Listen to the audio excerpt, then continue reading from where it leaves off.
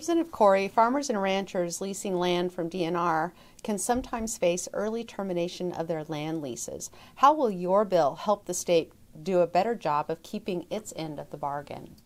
Too often I'm hearing from farmers in our district saying that land that they've leased on a long-term contract from DNR is being subject to termination early, and that's just not right.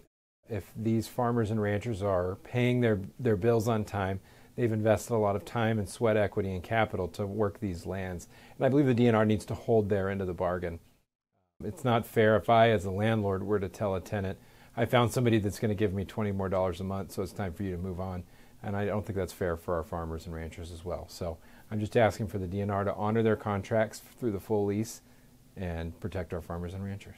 Representative Corry, you've sponsored a group of bills to help reform the placement process for children in the state's foster care system. Can you explain a little bit about what those bills would do? Absolutely. So my wife and I have been foster parents for a few years now, and it's a real passion of ours to make sure that kids in our valley and across the state of Washington are safe.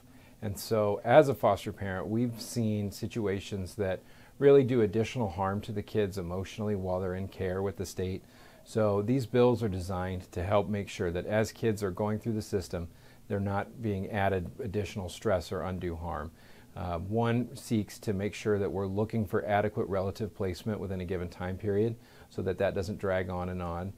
We're also trying to give foster parents a greater seat at the table to be able to advocate for these children and make sure that their voice is heard as well. And we're also looking to give courts additional tools and resources so that they can understand where the child is bonded, where the child belongs, and making sure that we're doing whatever's best in the child's best interest.